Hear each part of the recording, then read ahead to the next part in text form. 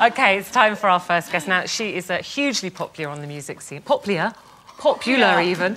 But we don't often get to see her. She's a bit enigmatic. But she's sold more than 70 million albums. Her music's reached people the world over. She's won 3 Grammys. And last night, she took the World Music Award for Best-Selling Irish Artist.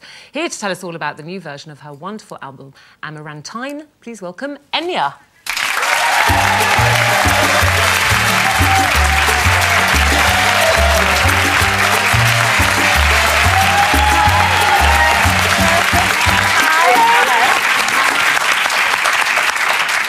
You? I'm very well. You had a bit of a late night? Yes. Yes, and an early start? Yes. You look very fresh. I'm about to finish work soon. You can't go yet. So congratulations on last night's award. Thank you very much. Did you know you were getting that before you got there? Did they tell you? Or there was a little inkling about it because I was told I was performing, but then, you know, when I was at rehearsals, I kind of heard a little bit of possibility of winning another award. So It's unusual to see you at things like that. I know you were performing last night, but, you know, we see you at so few kind of celeb bashes, showbiz bashes, whatever you like to call them. You're very private. It's more I'm spending time in the studio. At the moment I'm working on a new album, so I spend a lot of time in the studio. So it's either performing on stage or spending time in the studio. But do you not enjoy those kind of being Oh, no, in the public eye? I do. You know, being on stage is really important to me. But all the showbiz stuff that goes with it, you don't really enjoy, do you? Oh, you do? I do. You like Victoria? It's, you know, the studio is great to work on, but it's 4 walls, and after a while it closes in, and I want to sort of put on the frock and the shoes and sort of go down the red carpet. So there's this sort of air about you. Everybody seems to think that you're, you know, you shy away from all of that because you don't want to do anything, you know, to publicise your records. I mean, you don't really need to. You sell millions, don't you? Quite a bit. But it's just a part of me that I've been able to retain a private lifestyle, which I cherish very, very much. But does it annoy you, the kind of enigmatic label at the beginning it did, but now I really love the fact that I have a private life, you know, and that is really important to me. So what they say, where I am or what I'm doing, it's really sort of...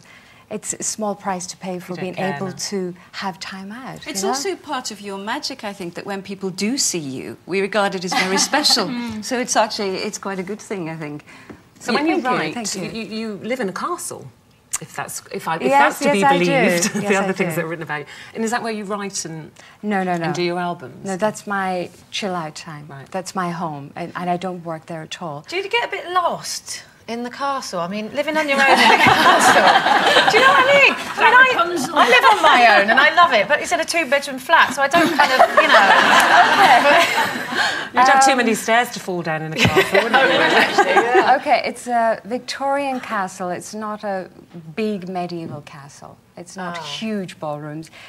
And it's quite a homely castle, if I can say that.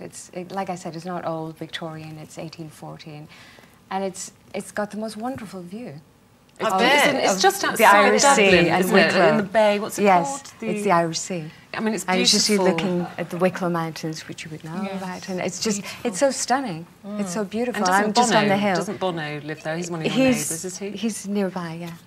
There's a lot of musical talent there. That so do you mingle with the neighbours? Yeah. Do you mingle with the neighbours? Yeah, you and Bono have a little jam session. Yeah, he drops in, you know, for the all the sugar and Does he? I drop into him. What a lovely thought. You know, for the milk. Yeah, but you know, you like to keep home and work separate. But if you suddenly had an idea of writing a song, would you steal away and just jot? No. What I do is I gather all my inspirations.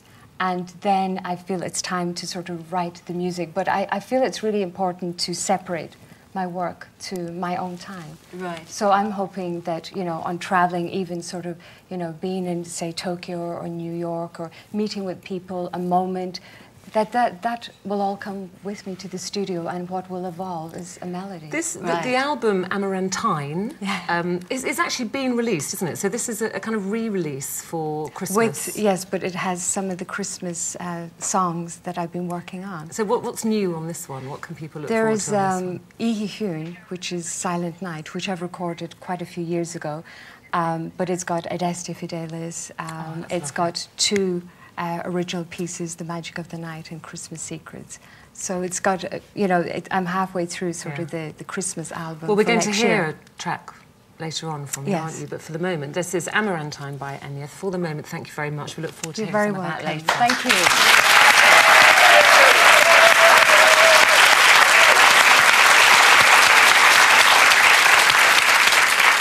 Beautiful picture of you as well. Absolutely stunning. OK, time's nearly up, sadly, but before we go today, we have got one last treat for you. Here's singing her new single. It's In the Rain. It's the fabulous Enya.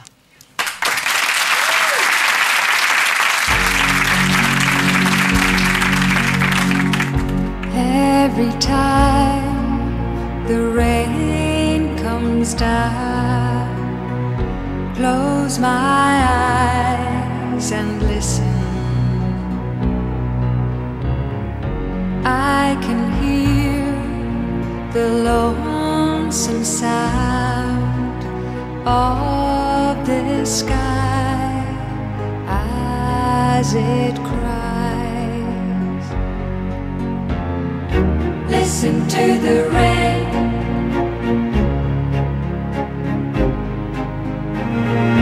Here it comes again.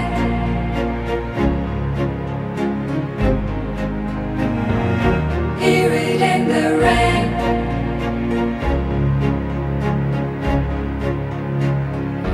Feel the touch of tears that fall. They won't fall forever. In the way the day will flow, all things come, all things go. Listen to the rain.